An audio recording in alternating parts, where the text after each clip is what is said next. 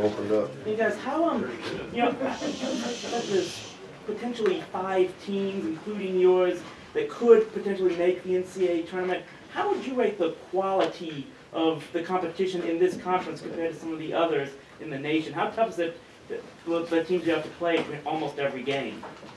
I think it's top 3, at least, you know, top 3 conferences in the nation. I mean, I think so, personally. Regardless of who we play, we can never take a day off. I mean, that's how you know you're playing against a good team. We can never relax, regardless of who we play. Is it the last team in the conference, first team, somewhere in the middle?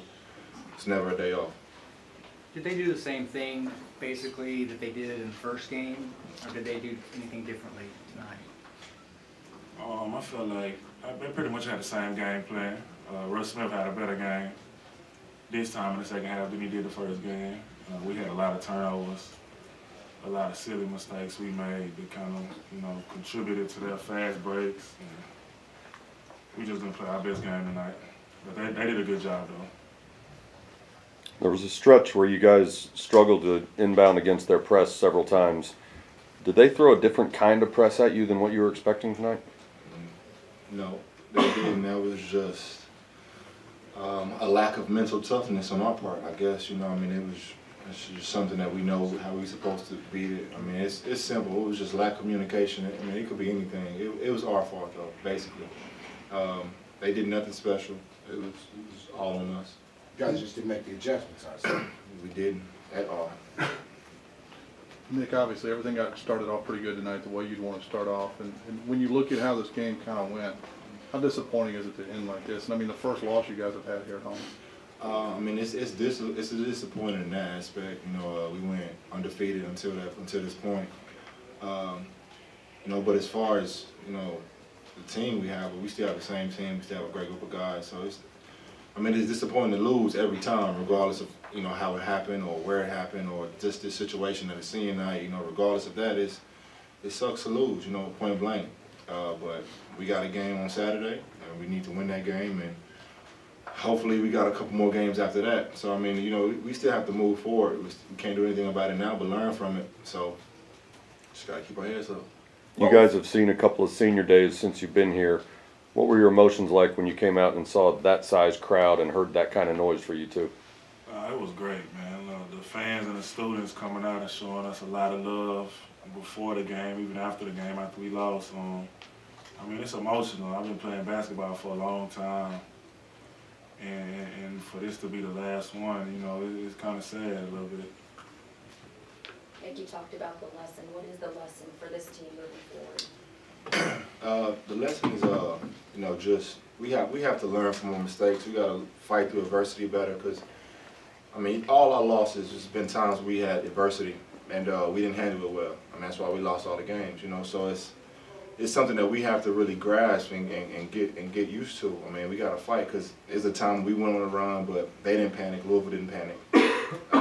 But you know, that's just, I mean, we just gotta get together and we gotta come together and be one as a team. That's easier said than done. You know, I mean, we really just gotta grind it out. That's what it is. Basketball's a game of run, and I mean, we just gotta keep it moving. We've been playing great basketball all season. Nothing has changed really, you know, but we just let this one slip away. Question to both of you. Both of you have had such an interesting road getting to SMU. Both of you motivated to continue this season, have this season stretch a little bit deep into the tournament and go all the way because of the journey that's gotten you to SMU and seeing this program and where it's gone?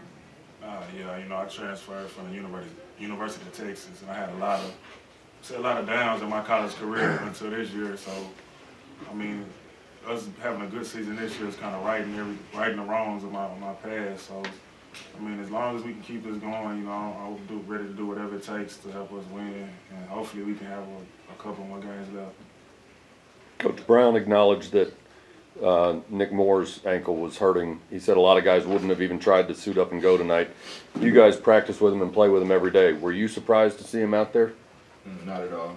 I mean, we figured that he would play when he got hurt in practice, but I mean, it was no, at least in my mind, it was no question that he would play. I mean, because that's just who he is. You know, he's tough. So I figured he was going to suit up. I didn't think it was that bad. I mean, unless it was broken, you know. But it's just a twisted ankle, and we twist our ankles every day. So, You know, I mean, it is what it is. It comes with the territory.